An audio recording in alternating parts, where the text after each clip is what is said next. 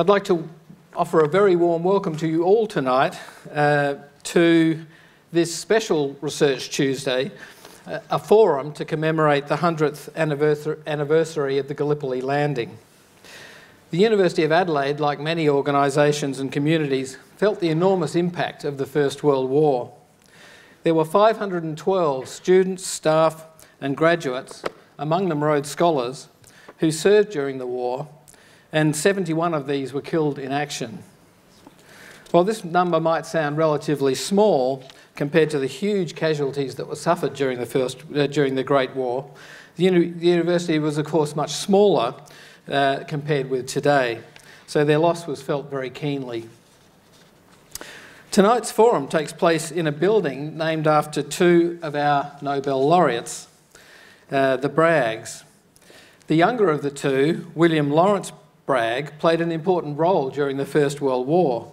He led a team that helped to develop a new technique for sound ranging artillery fire, that is, identifying how far away the enemy artillery were located based on the sound given off by their guns. For that work, he was awarded the Military Cross and was appointed an Officer of the Order of the British Empire. Sadly, Lawrence's younger brother Robert was among those killed in action at Gallipoli in 1915. I wonder what he might have achieved. Tonight we have with us three of our researchers who will enlighten us with the history and legacies of this important moment in our history. Professor Robin Pryor, Professor Sandy McFarlane and Alexia Moncrief. We will begin by hearing short presentations from each of our speakers. Robin will talk about the myths of Gallipoli and how they differ from history. Sandy will discuss the enduring lessons of World War I in the field of mental health, and particularly our understanding of the devastating impact of post-traumatic stress disorder. And Alexia will explain why Gallipoli was a critical turning point for the Australian Army Medical Corps. The presentations will be followed by a panel discussion where we will delve a little deeper into their research and perspectives of Gallipoli, and then you'll be invited to ask questions. So first let me introduce Professor Robin Pryor. Robin is Professor of History at Flinders University and a visiting professorial fellow at the University of Adelaide. Robin was the inaugural head of the School of Humanities and Social Sciences at the University of New South Wales Australian Defence Force Academy, where he taught for 22 years. His particular expertise is in the field of Britain, Australia and the First and Second World Wars. He's written 6 books on the First World War, the last entitled Gallipoli, The End of the Myth, and he was also a major contributor to the Oxford Companion to Australian Military History and to the Cambridge History of the First World War. He has been involved in various projects commemorating the 100th anniversary of the First World War, and he just mentioned to me, I hope it's not private, that he was recently invited to brief the Prime Minister on the history of Gallipoli. So please join me in welcoming Robin.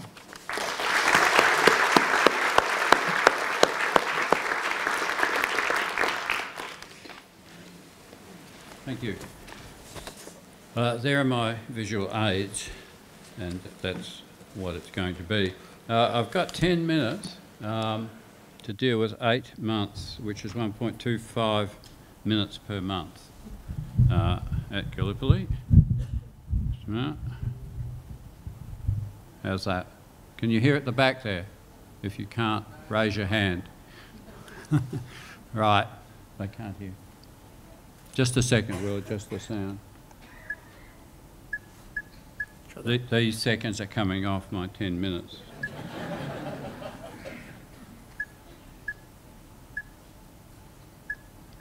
Try that. How's that? Yeah, good, good, good. Okay, in 8.5 minutes. How was it that Australia and Turkey came to be fighting each other on the Gallipoli Peninsula in 1915? The origins of it go back to 1914, when Turkey threw in its hand with the Central Powers, Germany and Austria-Hungary. Turkey feared an ally of Britain and France, Russia. They feared Russia much more than they feared Britain, and they decided that that was the way to go. They would join with the Central Powers And in November 1914, the Turks thought, looking at the way the war was going, that the Central Powers were winning it. They weren't, and this was a pretty serious mistake. Also throwing in its lot against Britain was another serious mistake for which the Turks would pay dearly and in fact lose the war. However, they didn't lose at Gallipoli. Why Australia? We had signed up, as it were, to fight the Germans on the Western Front, and in the early months of 1915 we just happened to be training in Egypt. Why were we training in Egypt? There wasn't enough room on Salisbury Plain in Britain, and the weather was deemed to be too wet and cold for the Australians. They all might catch the flu. This is what actually was said. While they were there, the British decided on a naval operation against the Turks. They were not going to commit troops. They would commit some of their old battleships against the forts and minefields of the Dardanelles Straits. They would knock those out, proceed to Constantinople, the Turks would surrender, and Turkey would be knocked out of the war. The naval attack started on the 19th of February 1915 and ended in disaster on the 18th of March. 4 mines of the 357 were swept. A third of the battleships were sunk by those mines, and the naval attack was broken off. It was felt because of British prestige in the east that couldn't be it, that couldn't be the end of it. So troops were found for this operation. The idea of the naval attack had been that you didn't take any troops away from the main theatre of war, the Western Front. Troops were now found.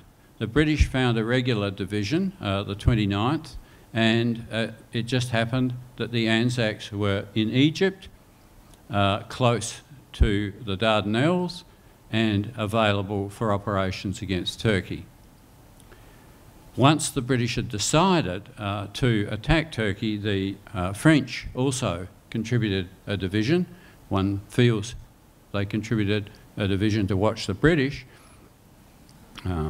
They fought side by side, again watching each other carefully. There were plans already afoot to divide up the Ottoman Empire in the event of a victory.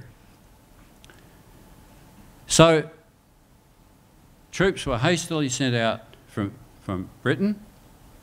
The Australians and New Zealanders did some rudimentary training in landing from ships, and on the 25th of April, as we all know, the landings took place. The British made the main landing at the south of the peninsula, the very tip of the peninsula, around Cape Helles. They were to push forward towards the Straits, capture the guns and forts, and then you could sweep the minefields at leisure. The fleet would go through and everything else would follow. The Australian and New Zealand forces landed further north, just near Garbatipi, the idea being that they pushed right across the peninsula, as you can see on the map there, and cut off any Turkish reinforcements being sent against the British to the south. Neither plan worked very well. The British suffered heavy casualties in their landing, much heavier than the Australians, one of the myths of the campaign gone already. The Australians landed at the correct beach, not the wrong beach. They landed in reasonably good order. Why couldn't they advance inland? Because of the terrain. If any of you have been to Gallipoli, you will know about the difficulty of the country. It's a difficult place to walk around, even without a pack and a rifle. And of course, the other factor were the Turkish troops. The Australians struggled to gain much ground inland, and the Turkish troops, reinforcements soon sent to the area, in the end, stopped them. The Turks then tried to counterattack the Australians off the peninsula, which they failed. This was the most costly operation of the campaign. 10,000 Turks were killed on May the 19th, 1915. The carnage was so bad there had to be a truce in order to bury the dead. the Australian officers out in no man's land made good use of that truce to have a look at the Turkish trenches and see exactly what they were confronting. After the initial failings of the landings in April, stalemate set in. The irony is that this was an operation designed to circumvent the trench warfare that had set in on the Western Front, but this is exactly what set in at Turkey on the Gallipoli Peninsula. This was trench warfare. No one could make much ground. Machine guns and artillery just provided too much opposition for anybody to get anywhere. This stalemate existed right through the summer. In August, there was another big push. Reinforcements had been sent from Britain. The main effort would be made by the ANZAC forces in the north, and to their north, another force of British and Irish troops would be landed at Suvla Bay in order to establish a base for northern operations. These operations too failed. The idea was to circumvent the Turkish trenches by going around them to the north. The country to the north of the trenches was even worse than the country facing the Australians. They got lost. Monash, for example, I think for 2 days was advancing in the wrong direction, away from the Turkish troops, not towards them. The whole thing fizzled out. The British landed at Suvla Bay and established their base, but the Turkish forces were undefeated, as they had to be, given the terrain. The problem for us with Gallipoli is that however you look at it, whichever way it's looked at, it's not going to go anywhere. Even if we'd won, and what would have constituted winning was to clear those minefields, knock out the forts, and the British to proceed to Constantinople. Even if Constantinople surrendered, and there's no evidence whatsoever that it would have, but even had it done so, what would have followed? Maybe the Turks would have been knocked out of the war, maybe not. Maybe they would have continued the war from Anatolia. But even if they'd been knocked out of the war, what would have happened then? The idea was that a confederation of Balkan states, the Bulgarians, the Romanians, the Greeks, the Montenegrins, the Serbians, would advance up the Danube Valley and attack Germany from behind. There was no chance that these armies, which were little better than peasant levies, could have defeated the Germans, none at all. And to do so, they would have had to cross the Alps, which was an impossibility, given that they only had one railway line available to supply them. What we're saying here really is that this is a campaign, even if it had been won, it wouldn't have shortened the war by a single day. The main army, the great engine of this war, the great engine of the Central Powers, was the German army, and it happened to be on the Eastern and Western Front. As far as Australia were concerned, that army had to be defeated on the Western Front, or the war would be lost. Gallipoli was the first of our great military endeavours, but sad to say, it was a futile one, which wouldn't have got anywhere anyway.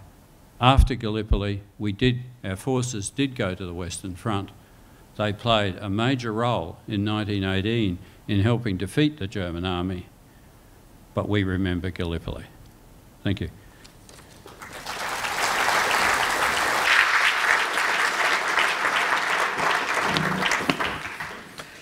Thank you, Robin, for that wonderfully brief and concise description of what must have seemed like a lot longer than 10 minutes if you were there. Our next speaker is Professor Sandy McFarlane. Sandy is Professor of Psychiatry and the head of the University of Adelaide Centre for Traumatic Stress Studies. He's an international expert in the field of the impact of trauma on veterans, disaster survivors and civilian accidents, having published over 300 articles and being awarded various prestigious awards. He's held the role of Senior Advisor in Psychiatry to the Australian Defence Force and the Department of Veteran Affairs. He holds the rank of Group Captain in the RAAF Specialist Reserve. In 2011, he received the Office of the Order of Australia Award in the Australia Day Honours List. The award recognises outstanding contribution to medical research in the field of psychiatry, particularly post-traumatic stress disorders, to veterans' mental health management, and as an author. Please join me in welcoming Sandy McFarlane.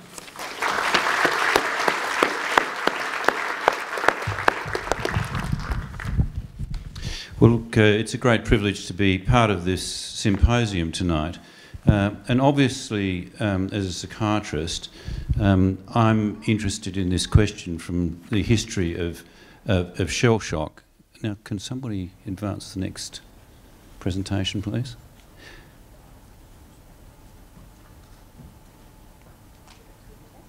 Yep, it's not... Is it not working? No.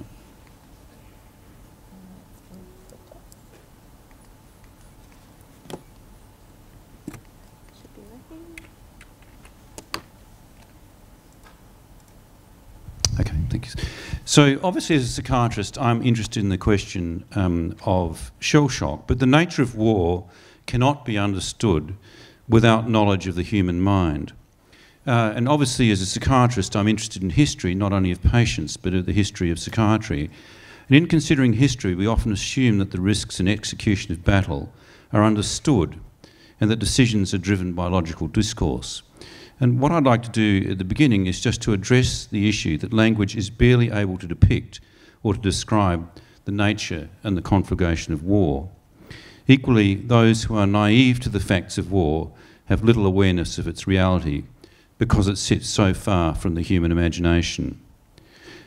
The ability to execute a battle to victory and to understand the impact of war on the mind depends upon this knowledge. Understanding the limitations of the human psyche is essential to understanding the prosecution of a military campaign, which depends upon the management of fear and the knowledge of death.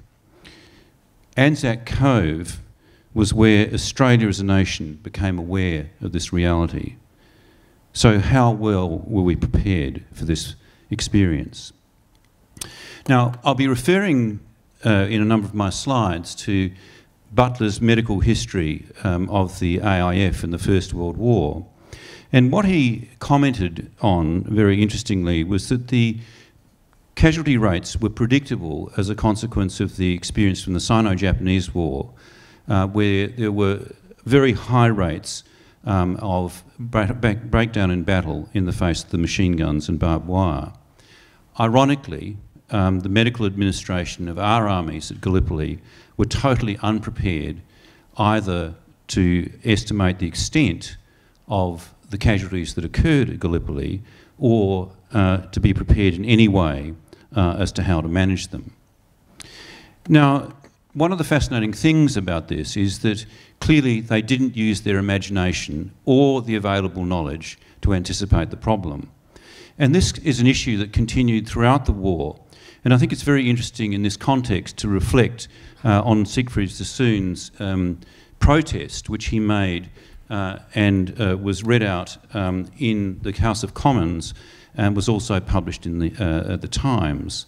Because what he said was that essentially the battles and the war continued because of the callous complacency with which the majority of those at home regard the continuance of agonies which they do not share and which they have not sufficient imagination to realise. So he's again making this point that people, and probably including the generals who hadn't experienced the trenches, had very little reality or sense of reality of what was going on. Now, one man who, if they'd only read him, would have pointed this out to be the case. Does anybody recognise who this is? Tolstoy, and he was involved in a battle 60 years previously, which was shown on the map there, which Robin put up, at the siege of Sebastopol. And this is one of the first photographs from a military campaign. It was a photograph of cannonballs in the Valley of Death. Now one of his first works was in fact the Sebastopol sketches, where essentially he was a war correspondent writing for the papers in Moscow.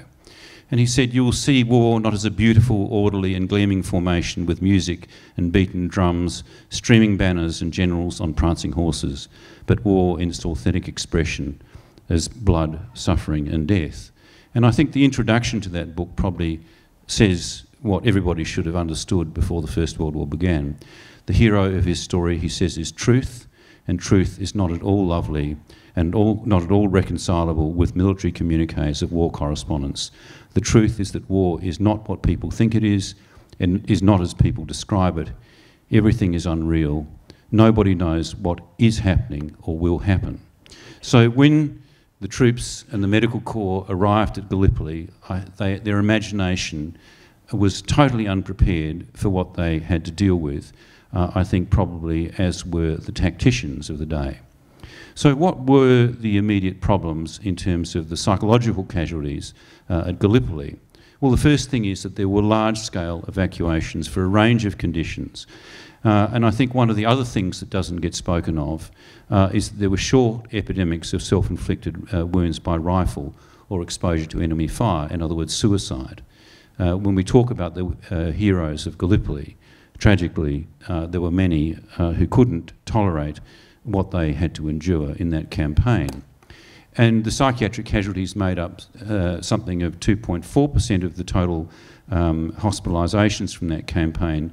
And there were a variety of psychophysiological conditions which we don't really diagnose in today's parlance, but we certainly recognise traumatic neurasthenia, shock and shell shock, which made up the largest category.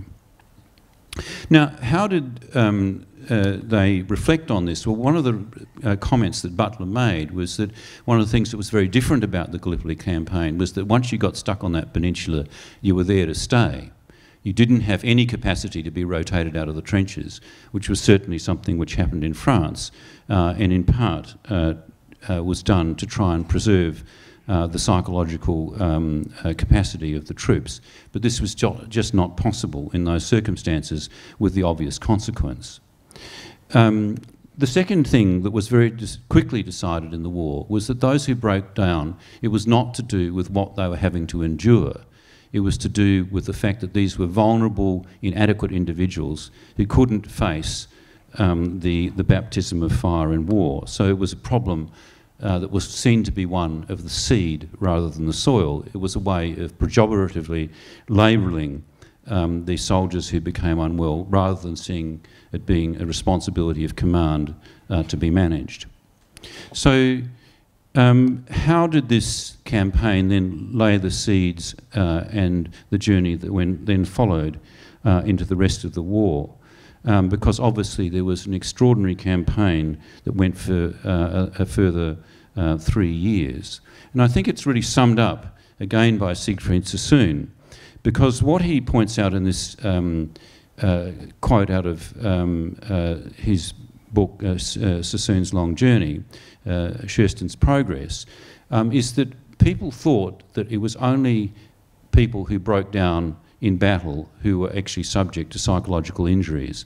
What he correctly characterises in this quotation is, in fact, many of those people who broke down, in fact, had functioned at a very high level with great bravery in the face of battle, and rather it was the cumulative exposure with the passage of time that led to them not functioning. And what he also really carves out here, which was one of the legacies that was then fought out by the veterans community when they returned to Australia, was that there was a social contract which the veterans felt had to be honoured by society. He said, in the name of civilisation, these soldiers had been martyred, and it remained for civilisation to prove that their martyrdom wasn't a dirty swindle. And I think in many ways that sentiment still drives the way that the media and the public respond to the whole issue of the psychological casualties of war, and that was something that really began back with the Gallipoli campaign. Thank you.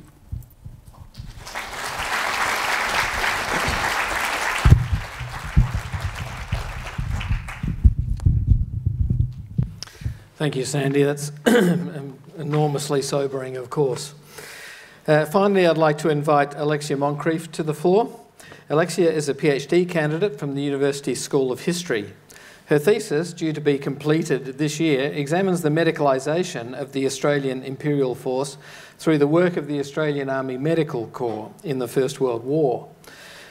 The research for this thesis has been partly funded by a grant from the Australian Army History Unit's Research Grant Scheme. Alexia, please.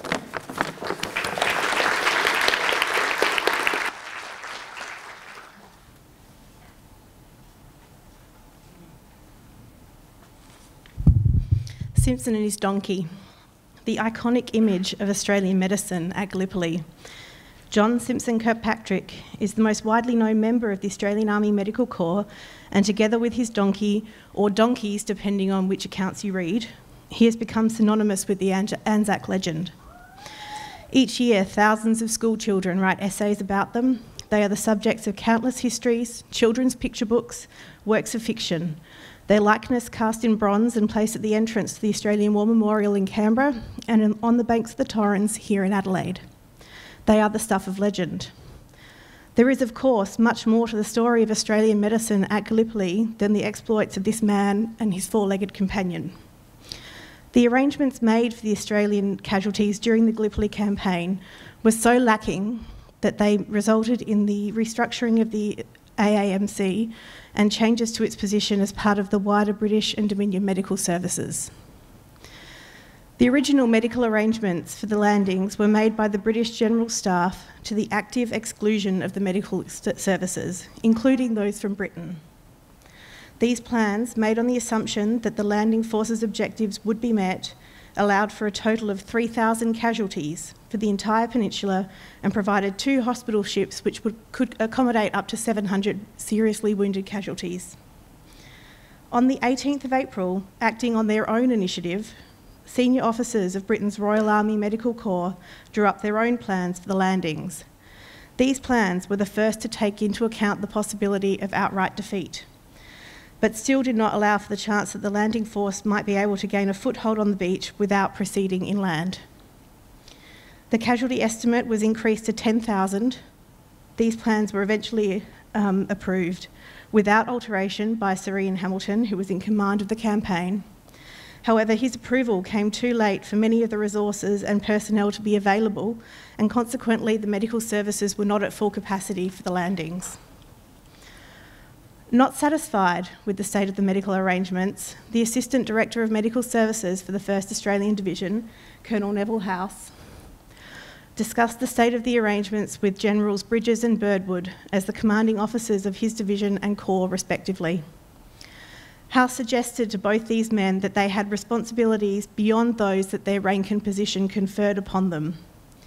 He argued that as commanders of Australian men, they would be held accountable by the Australian people and government, as well as being accountable to their superiors within the Mediterranean Expeditionary Force. Neither Bridges nor Birdwood had received extra information about the medical arrangements and subsequently supported House as he sought further clarification from the General Staff and attempted to make alterations to those arrangements. With these conversations occurring as late as the 20th of April, only days before the landings, it appears as though the official historian of Australian Medical Services was correct when he mused, and I quote, "The medical problems of the Australian force were not the recognised business of anyone in particular." The lack of foresight in the medical arrangements had dire consequences once the plans were put into action and the landings on the Gallipoli Peninsula commenced. If the MEF had been able to meet its objectives and advance inland, there would have been a much better outcome for the casualties.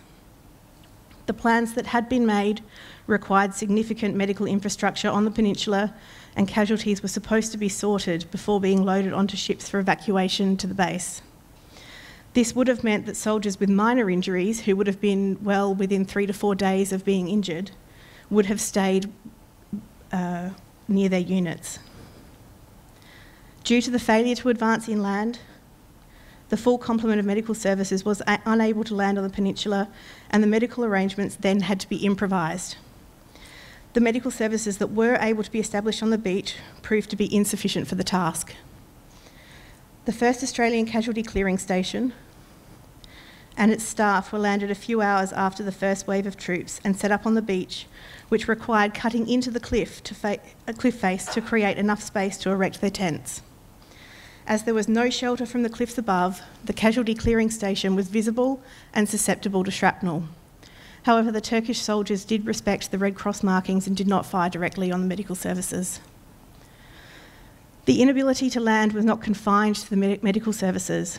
Not all of the troops were able to go ashore as planned, so ships that were already full of soldiers then tried to take on board and provide medical care for casualties.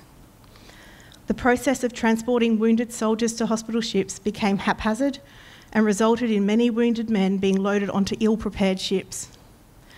In one case, soldiers were loaded onto a ship that had been carrying horses for 6 weeks, with 200 of them still on board, creating significant risk of gas gangrene for those with open wounds, and another ship carrying 700 wounded soldiers was without a single bedpan.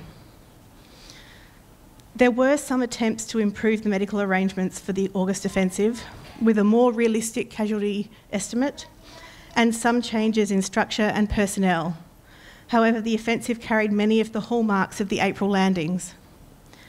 The medical services only became aware that there were impending operations when there was a sudden influx of troops at Imbros in July, and corps and divisional medical officers were only informed of the attack the day before it took place, leaving little time for even makeshift medical arrangements. Once again, some personnel did not arrive on the peninsula before the offensive began, and the area in which the casualty clearing station was supposed to be pitched was found to be untenable. The MEF had failed to learn from the problems it encountered in April, with the fighting divisions in both April and August failing to claim sufficient territory to enable the full deployment of medical services. After the conclusion of the campaign, the AAMC was restructured, and as a result of the significant problems with medical arrangements, Neville House agitated for the Medical Corps to become self-governing. He was promoted to Surgeon General and Director of Medical Services for the AIF, and in 1917 he was promoted to Major General. Rather than being reliant on the British medical services, Australian base units were created and an evacuation system for Australian soldiers was developed. In contrast to the Dardanelles campaign, where the Australian medical units were controlled by the British Directors of Medical Services of either the MEF, the Command in Egypt, or in the UK, depending on where they were located, every AIF medical unit outside of Australia came under the command of the newly knighted Sir Neville House. House's own views were instrumental in the change, and he pushed for an independent AAMC despite significant opposition from the War Office, the Defence Department, and some members of his own corps. He continued to voice these opinions over the course of the war. In 1917, he gave evidence under oath to the Dardanelles Commission, which was convened by the British government to investigate the campaign. In his evidence, House stated that the medical arrangements for Australian troops in the Gallipoli campaign were so inadequate that they amounted to criminal negligence. He also argued that the Australian government should never again trust the medical care of its soldiers to the imperial authorities. He was able to do so with some conviction, given that at the time he gave his evidence in mid-2017, the AAMC had been functioning independently for 18 months and had, only a month before, acquitted itself commendably at the Battle of Messines. Having just witnessed the success of the Australian casualty evacuation at Messines, House said to the Commission, "If I had an opportunity today of advising my government, I would say that we are entitled to some control over the arrangements that are made for our sick and wounded." The Gallipoli campaign was an early but critical turning point in the development of the Australian Army Medical Corps. The entitlement to control of medical arrangements mentioned by House was born of frustration with the arrangements made by the imperial authorities, the lack of recourse available to the AAMC when its officers perceived flaws in those arrangements, and the subsequent demonstration by the Corps that it was a competent and capable provider of medical care. Thank you.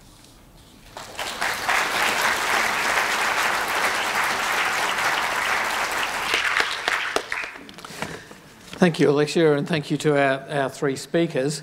I'd now like to invite them to come and join me up here, and we'll continue with the discussion.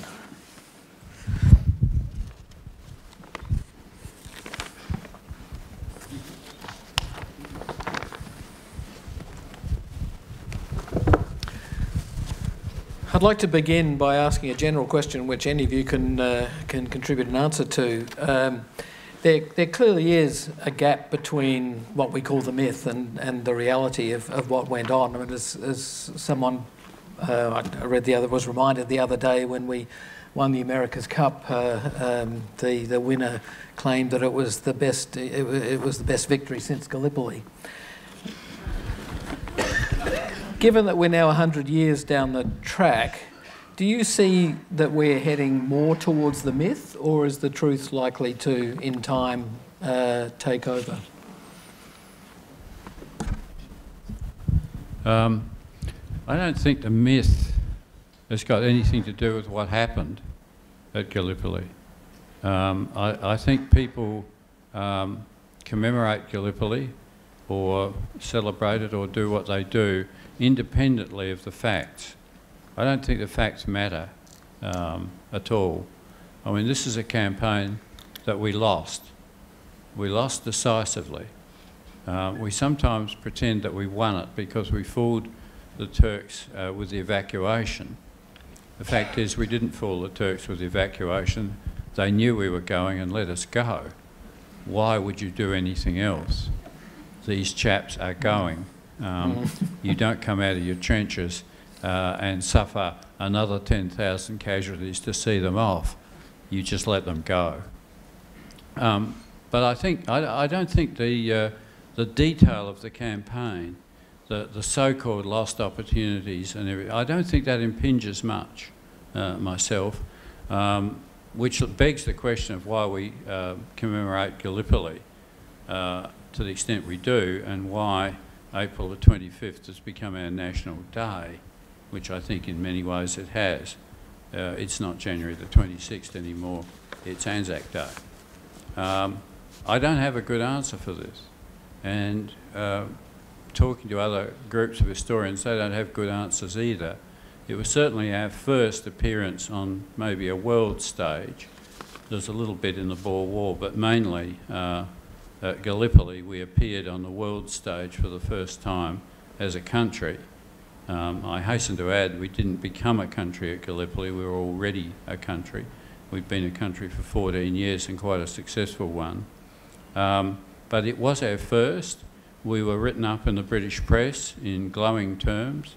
Our soldiers were thought to be good exponents of their craft, which, given a decent chance, they were. And I think it's gone from there. It hasn't been a straight line. ANZAC Day nearly died out in the 1960s and 70s. It was a very contested event. Paint was thrown at soldiers during the Vietnam period and so on. But it revived in the 80s and it's gone from strength to strength. And if anybody's got a good explanation for why that has happened, speak to me after the forum. Thank you. Anyone else like to make a comment? Well, perhaps could I ask Robin a question? Because one of the things that intrigued me, though, was that in the AIF after the campaign was that the people who had been at Gallipoli, the soldiers who had been at Gallipoli, wore a ribbon, either a red or a blue ribbon, according to whether they were as part of the original landing party, and wore the brim of their hats down. I mean, did this create a mythology within the AIF in the First World War, which in a sense then was picked up by the community afterwards? Yeah, there was definitely a hierarchy here. When the Australians went to France, if you had been at Gallipoli, you were regarded as special. If you'd come direct from Australia, you were regarded not quite in the same manner. Not quite. The Gallipoli veterans always maintained this claim to primacy within the AIF, and the rest of the AIF accepted it. So, yes, I think that's a point. My second general question, again, I invite any of you to comment, is are there lessons for us today in the truth of what happened at Gallipoli? Don't row yourself ashore on a hostile coast at night. I got the feeling the present Defence Forces learnt that lesson. There are not too many military lessons to be learnt here. In war, things can go wrong. and things always do go wrong. And Gallipoli was probably bad war from the beginning. It wasn't, the Ottoman Empire was not our primary enemy. The German Empire was our enemy. The collapse of Turkey did not mean the collapse of Germany. The collapse of Germany certainly meant the collapse of the Ottoman Empire. So whether we've learnt any of these strategic lessons or not when we're working with great and powerful friends, I hesitate to say.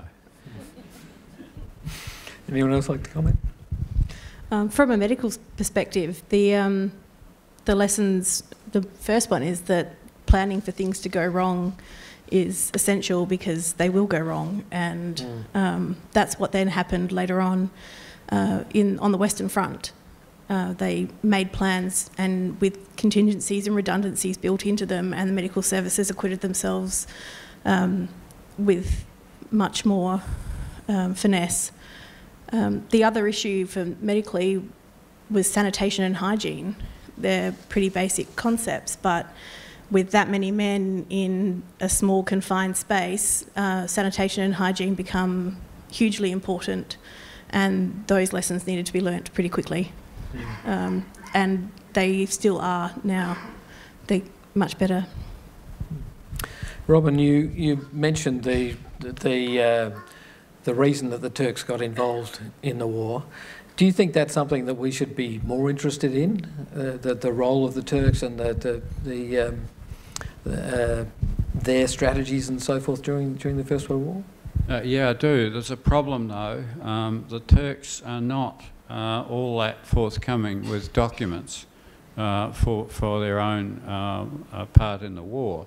For 6 years I was head of a project to try and get Turkish documents and then translate them into English so that we could put those documents against the ones we have of our own participation in the war.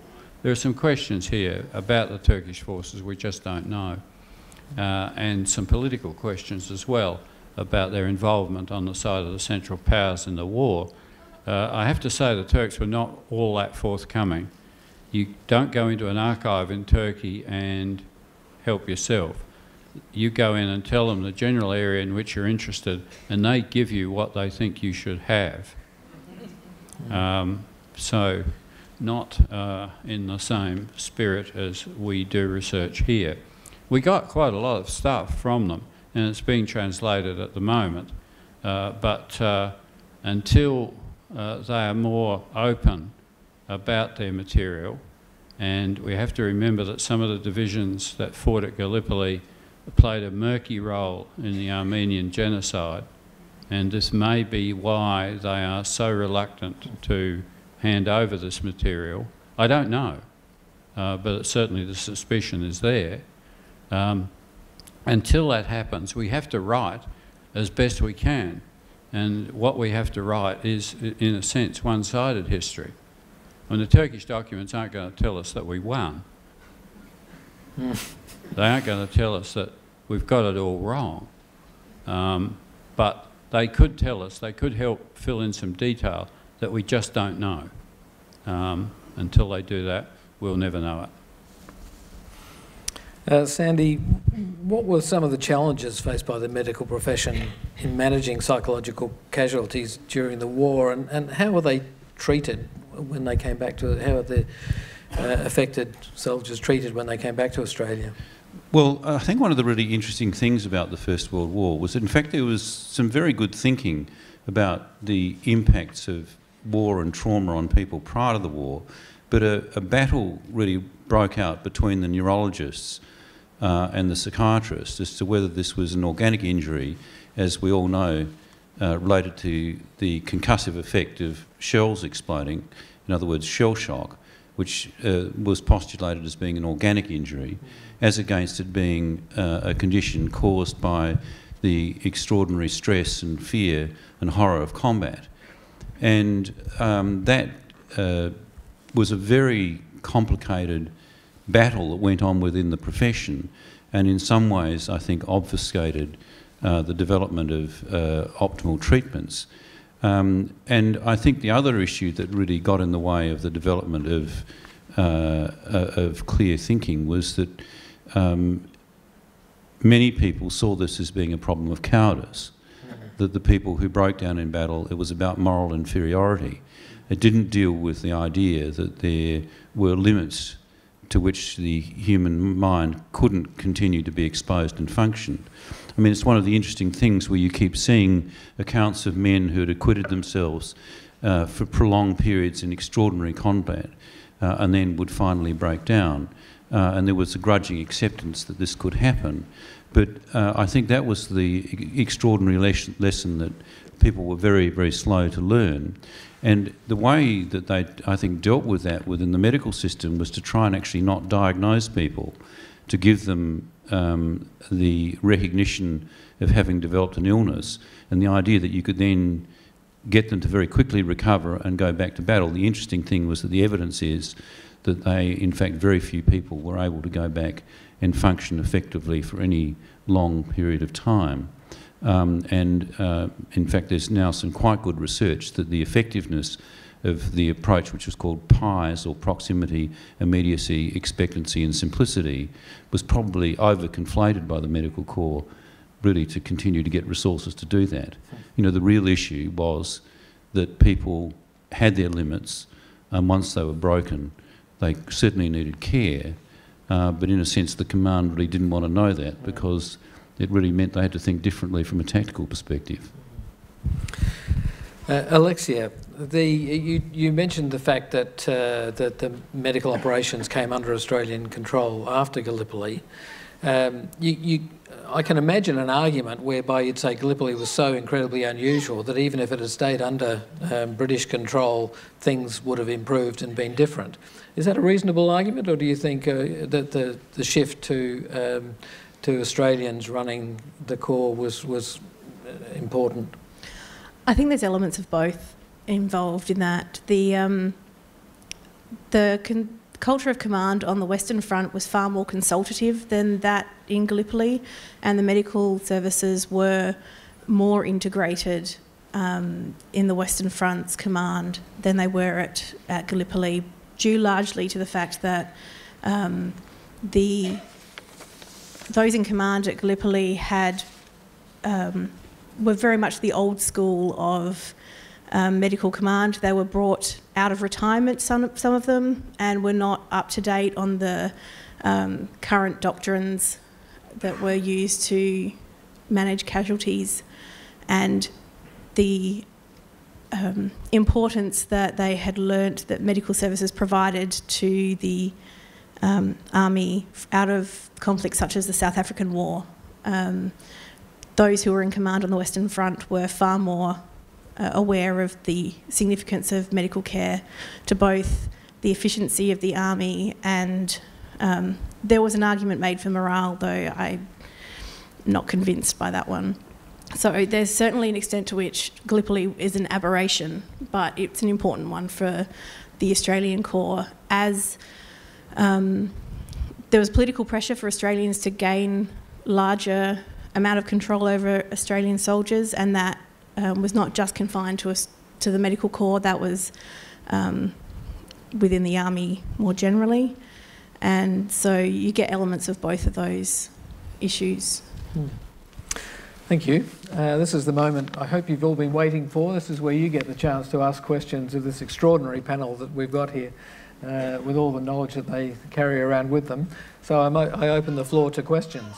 We have a couple of roving microphones, by the way, so keep your hand up until someone appears with a microphone.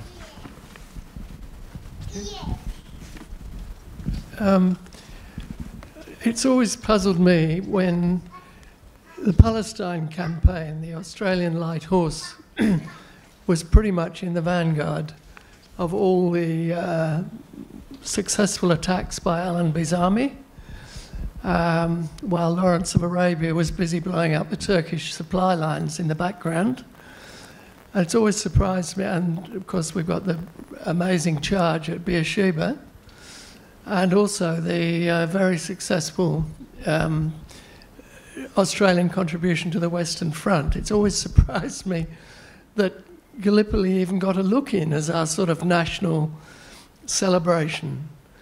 And I just wonder if you have any comment to make about why the other much more successful contributions to the war that Australia made were not ever really recognised. Thank you. I'll have a go. You're quite right, especially the contributions made by the Australian Corps in France in 1918 were they were quite important. We're only 5 divisions of 150 in France on the Allied side. Nevertheless, we fought a section of the German army, the main army of the main enemy, and beat them. Yet there is not the awareness of those campaigns that there is about Gallipoli. I think that's changing. The Commonwealth has just committed to a large amount of money to build a large interpretive centre on the Western Front, which will be opened in 2018, and to some extent with which I'm involved. That seems to me a straw in the wind, that attention is perhaps shifting away from Gallipoli, and will after this year in particular, to the Western Front. Why Gallipoli though? I think it was the first. I think there's something about the setting of men storming a shore from boats in a pretty remarkable setting. It's a beautiful place, the Gallipoli Peninsula, and it draws you to it, unlike, say, the beet fields in France, over which we advanced in 1918. They were beet fields then, they are beet fields now. There's nothing particularly remarkable about them. And there is a distinct lack of information there to say that these were the areas in which major battles took place. But I think the shift is coming. Look, I think it's a very interesting question. I mean, I'm not a historian, I'm a psychiatrist, but I think it's partly... but it's partly about the nature of memory. I think people remember with much greater vividness the beginning or the early experiences. I mean, to give you a very crude analogy, I think people are much more likely to remember the day they lost their virginity than the 150th time they had sex. So, you know, I think there's that element to it. And I think, and again, I've got to be very careful because I'm not a historian, but one of the things that always intrigues me is the way that Bean really tried to undermine Monash, so that some of those successes later in the war, I think, didn't quite gain the attention that they might have because of the relationships between people like Keith Murdoch and Bean and the way they tried to, you know, oust Monash. I'm not sure whether you've got a comment about that. Yeah, they had their own candidate. Murdochs often do. Nothing's changed there. Keith Murdoch and Bean, who of course wrote the official history, their candidate for the command of the Australian Corps was Brudner White. Brudner White was a brilliant staff officer who helped plan the evacuation at Gallipoli and planned it brilliantly, and continued to be a brilliant staff officer in France. He was not, however, an operational commander, and he knew it. He certainly didn't push himself forward for the job. Monash was the operational commander. Monash was the engineer as general, the planner, and neither Bean nor Murdoch could see this. And it does show up in some of Bean's history, especially his last volumes of 1918, where we are achieving spectacular successes, and they don't quite get the prominence in Bean's history that ANZAC does. So, yeah, I think it's a factor. Always watch a Murdoch. I've got an unusual question. Two of my great uncles were killed in northern France at a little town called Villebretonneau. they celebrate ANZAC Day every year since the town was liberated on ANZAC Day 1918. I was there for the 2008 service, and I plan to be there in 2018. I'm just wondering what sort of medals would my great uncles have been given, having served in northern France? Because I'm trying to do some research to try and find out if they got any and where they would get them from. But I'm very proud that they died in northern France, and especially in that little town. And if you go to Amiens, the big town north of it, you open your mouth and you're an Australian, they'll do anything for you. You could, if you know the unit in which he served, you could look up the file in the National Archives in Canberra or write to them. It is the relatives' prerogative to do that. And looking at his entire file should answer all your questions. What's interesting about Villas Bretonneux is this is where the new museum or interpretive centre is to be built and opened in 2018. It was a particularly interesting battle that was fought there in 1918. The Germans had just captured the village and threatened the rail junction at Amiens, about 15 miles away. And the Australians carried out a night counterattack, which was quite unusual, and captured it, took it back. And yeah, that's the school has a sign. There are signs in the streets. We do not forget Australia. Several towns in northern France have those signs. Perron, where there's also an excellent museum, has a great banner across its main street. We do not forget Australia. And they have a street called the Rue de Kanga.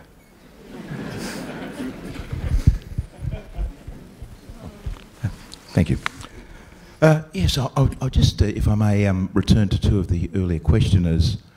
Already two people have used the word celebration, referring to ANZAC Day. Now, that does worry me, to be quite frank, and I hope I haven't given offence here. But I believe in 1916, Brian, did it start then in Melbourne or Sydney? The first march through a city? Sorry, Robin. Could be Brisbane, actually. Oh, Brisbane. Because I believe the marchers didn't actually march. They wore black. There were no bands, no sort of triumphant processions through those cities or that city. It was quite the opposite of a celebration. And it worries me immensely that the governments, Labor and Liberal, I think, have, as you said earlier, made ANZAC Day a national day. Would you care to comment on that observation, please? Yeah, there are so many towns and cities that put forward the fact that they had the first ANZAC Day that it's now almost impossible. Brisbane has as good a claim as any, actually. I wouldn't use the word celebration. I'd use commemoration. I think that's a better word to use. I have to say, though, I don't think it's governments that have made ANZAC Day a de facto national day. I think it's the people. I think governments have jumped on a bandwagon that was already rolling. It started to roll sometime around the mid-1980s. What caused it is a matter of some controversy. Was it Peter Ware's film, Gallipoli, 1981? Was it the passing of the old diggers who died in the late 80s and early 90s? By the time Paul Keating makes his oration over the unknown soldier, the bandwagon is well and truly moving. And Paul Keating didn't particularly want to carry out that function. He was very uneasy about it. And I think, you know, governments can see public opinion move, and they certainly don't want to be too far behind it. And my feeling is governments have been running to catch up to public opinion for some time. I think they've now made it, by the way. But I think ANZAC Day really is a creation of the people. The crowds at the dawn service that you didn't see in the 1960s and 70s, They're not government driven. People have decided they want to go, as is their right. These are the things we fought for after all. And we've made up our own minds, I think, for better or worse, that this is our national day, and that's it. Look, I think that's a very interesting question. After the first Gulf War, had to write a report for the United Nations Compensation Commission about the Iraqi occupation of Kuwait. And I then was an advisor to the government in Kuwait. And it was a very complex issue about remembrance. And I think remembrance is another word that we need to really think about here, because the issue is that people who come back from war often bring terrible memories, but also good memories of what's happened. So there's actually a living collective experience that I think sometimes needs a focal point. And that's not something which governments control. And the Kuwait government was actually very troubled because the first group who really rose up against the Iraqis were women who at that stage in the Middle East were actually wearing jeans and T-shirts, who started wearing in the traditional dress and then were smuggling weapons under their abayas. And that really presented a major problem about who were the heroes and how should they remember them. And I think the other thing about the First World War is the terrible grief that was experienced by this nation. You know, every time you look at an official record, you get a different number, but, you know, there were at least 60,000 people killed. And, you know, I often point out to people that, you know, the population was around 4.5 million, again, depending on who you speak to. Now, we had more people die in the First World War than Americans were killed in the Vietnam War. Now, that's something that doesn't happen without there being enduring consequences within a community. And the way that that memory lives within the lives of the people who were directly exposed to it will shift once the generation who directly felt that cost died. And I think that's why, you know, the way that we identify with these experiences really is an amorphous living experience, and it's often the way that those experiences have been impregnated into families and into generations, and people where people get a sense from where they've come. In a sense, it's a respect for the prior generations that I think's often shown in a day like ANZAC Day. My question is for Professor McFarlane. Could you please speak a little bit more on shell shock? Sometimes people have a notion of it being that the man was either totally broken down or not, and we've sometimes seen tapes of people twitching in a St. Vitus dance-like way. So could you comment on whether there's an in-between stage where, for example, the lingering effects on veterans last a long time, and it's not just all about what happens at the battlefront or during the war? Thank you. Well, Can you just repeat the question? Yes, look, the question is really to talk about what is the nature of the symptoms and the presentation of shell shock. And I think one of the historical references is that we often see these photographs and movies of people who had conversion disorders where they were shaking uncontrollably or experienced paralyses. Now, I think one of the first really very interesting issues is that those conversion disorders are relatively very uncommon in modern psychiatry, and people think, well, was this some sort of culture-bound syndrome? One of the very interesting observations was made that those syndromes decreased dramatically in their prevalence once the front became fluid. And in fact, those motoric and somatosensory, where people, for example, became mute, was about the physical expressions of fear that became expressed in the motor and the sensory systems of people. Now, one of the great lessons, which was, you know, I think psychiatry has been very slow to learn, is that in fact many people function very effectively in the face of battle, and it's only with the passage of time that their memories of the horrors of what they've been through come to haunt them. And that's because these fears and these memories can be suppressed by certain neural systems, but it's a bit like driving your car with one foot on the brake and one foot on the accelerator. Eventually the brakes wear out, in contrast if you were just driving your car with a foot on the accelerator. So that age is an important contributor.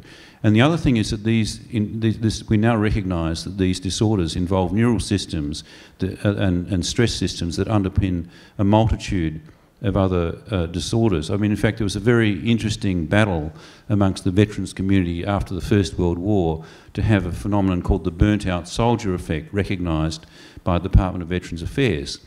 And this was that there was this belief in the veterans community that people were dying prematurely or prematurely developing chronic diseases.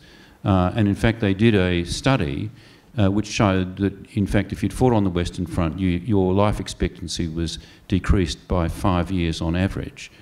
So we do now understand that, that there is a very long tail of effect of these sorts of exposures, and we are now doing research of our currently deployed personnel where we're actually measuring many of these biological systems, trying to identify the populations at risk so we can develop ways of preventing these syndromes emerging in older age.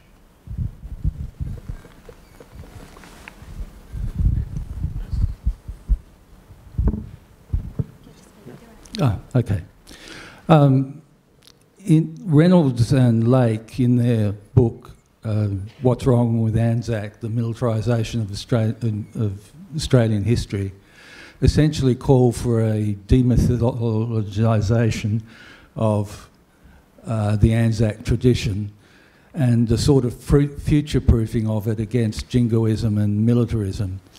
Is doing this just a matter of coming to terms with a deeper realisation of the real human cost of war, or is there more to it than that?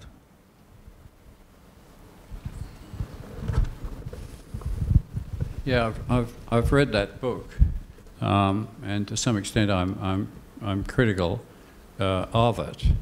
I think that ANZAC is and military matters are taking over Australian history. I don't think that's the case. I don't know of anyone who's prevented from writing any other kind of history in this country right now. I don't know that their worries that this is militarising Australian society are well-founded either. I don't see that. We're now into the second year of a 4-year commemoration, whatever you like to call it, of the First World War. I don't see Australians being militarised in any sense at all. I think maybe they're being familiarised with the horrors of war, with the cost of war, but with also a realisation that sometimes wars have to be fought. We have to be very careful on those occasions where we fight a war, because they are such terrible things, the worst actions human beings can engage in many ways. So we have to be awfully careful to pick our moment, and perhaps we haven't been good in the last 20 or 30 years at picking that moment. But this is not to say that occasionally wars don't have to be fought. Their view is that we've always fought other people's wars. I reject that in terms of the First and Second World War. I mean, everybody's got a different opinion on this, but mine is that both of those had to be fought, that they were fought really in the defence of liberal democracy, of which we were one of a very small number. I count 12 democracies in 1914, 12. I don't know how many there are now, but more than that. Even in 1939, there weren't all that many, 20 or so. And I think we fought both of those wars in the defence of that, liberal democracy. So I'm not really agreeing with them, while I think maybe there's far too much written on ANZAC. I mean, everybody can say that and then point to the exception of their own book. I would do that. I have a question and you mentioned earlier about some of the soldiers, the Australians, went from Gallipoli over to the Western Front, and then there's a significant number, particularly the Light Horse, went to Egypt and into the Sinai campaign. And that's one occasion where Australia had a victory, and there's, excuse me, and the Turks surrendered there on that Sinai campaign. My father survived the Gallipoli, and he was one of those that went with the 3rd Light Horse to Egypt and then took part in that, pushing the Turks out, and they eventually surrendered there. So we never, oh God, we never hear much about that in our history, and this is one occasion where Australians did have a victory. We don't. There's a very good book by Alec Hill on the Light Horse that's still around, I think. There's also a recent book by Geoffrey Gray called The War Against the Ottoman Empire, which gives that particular campaign its due, as have I in a chapter I wrote for the Cambridge History of the First World War. So there is a bit of stuff, but I agree with you, there's not the amount that you'd expect, especially with a victory. And it's one of the peculiar things of Gallipoli, that Australia, if it likes anything, likes to win. And yet here we are with a hall full of people talking about a defeat. It's a peculiar thing indeed. I think we'll be hearing more about the Light Horse, especially in 2017, the 100th of their great victories in the Sinai and the desert. There's a question down here, and hi, I'm Pauline Payne from the History Department at Adelaide University. I've got a question for the audience and a question from one of the panellists. The question for the audience relates to a research project. A group of us have a workshop organised for History Month where we're looking at what happened to South Australians of German heritage in World War One. If any of you could approach me afterwards if you know of such people, particularly in my case for the program, if they came from a business and professional background. The question for the panellists relates to what soldiers were told to do after the war. I reckon my father, who was in fact an engineering student from the university who enlisted, was, I think, one of many people who just didn't talk about their experiences. My understanding, Sandy, is that many doctors told them not to talk about it. And probably this was so after World War II, that was thought it was better if they didn't talk about it. Would you like to comment on that? Oh yes, look, I think there was very much the message was that you should try and return to your normal life.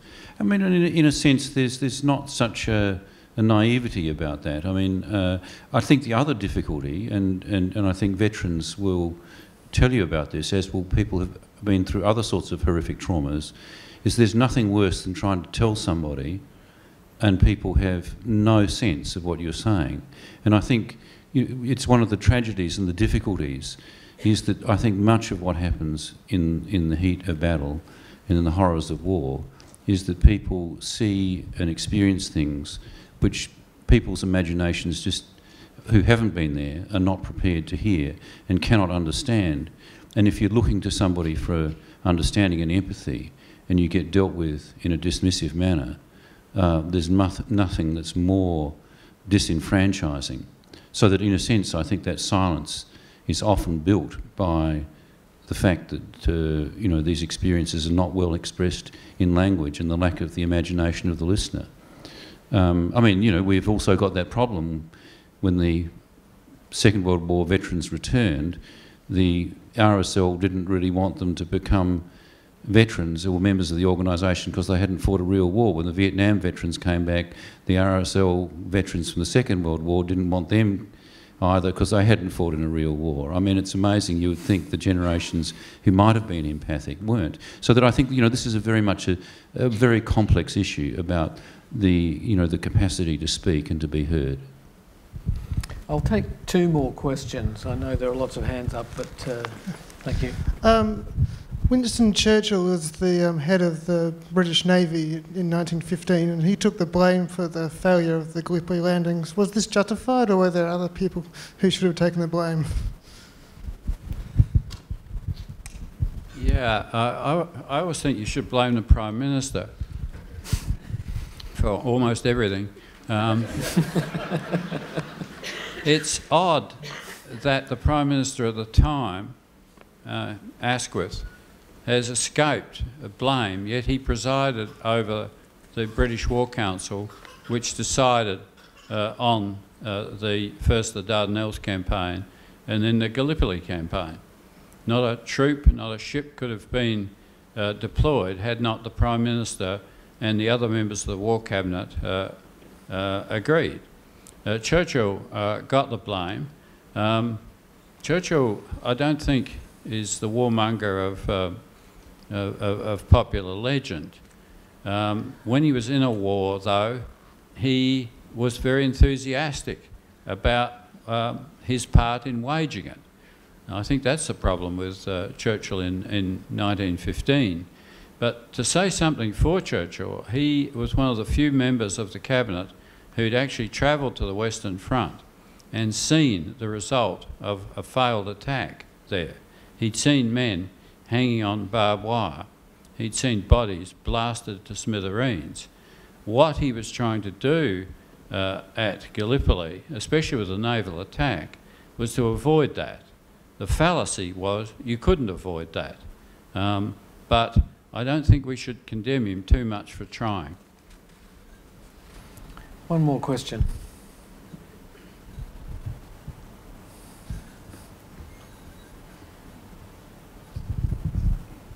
I was quite moved in many ways when you said that the enemy didn't fire on the tents that were set up for medical evacuation and medical treatment.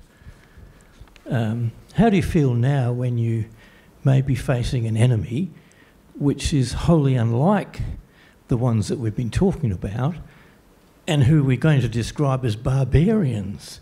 Do you think they will recognise the Red Cross symbols on the tents? I don't know. That's one of the concerns of war, and there's certainly an element of surprise is expressed in the diaries of medical officers when the Turkish soldiers do not fire on the Red Cross marked units, because the Australian soldiers have been told to expect an uncivilised opponent, and so that surprise is expressed in numerous diaries. And they do fire on a pier that is marked with a Red Cross flag, but that is only after the Australian forces have used that pier to bring ashore weaponry while the Red Cross flags were still up. They also fired on it when no one was near the pier, so no one was injured. So the Turkish army certainly acquits themselves well in terms of the Geneva Convention at Gallipoli. Can I just add something to that? The wars we're fighting now are different. They've been called wars among the people. And there's a good book on them by a British general called Rupert Smith. It's a new face of warfare. We fight them in urban areas. We fight the wars surrounded by the people. In these circumstances, it's very, very difficult to separate who is a civilian from who is a combatant, and it's very difficult to abide by the Geneva Conventions and the Hague Conventions. When you're in an area like the Western Front, or even at Gallipoli, it's much easier. Now, maybe some of us haven't got more barbaric, it's just got more difficult. And there's maybe a good dictum to say that if you can't tell the civilians from the combatants, you're in the wrong war. Well, on that very worrying and sad note, I would like to thank our three speakers for giving us a wonderful view of what happened 100 years ago and a lot of what's been happening since. And this is a small token, you'll never guess what it is, but very appropriate for this state of our gratitude. So would you please join me in thanking our speakers.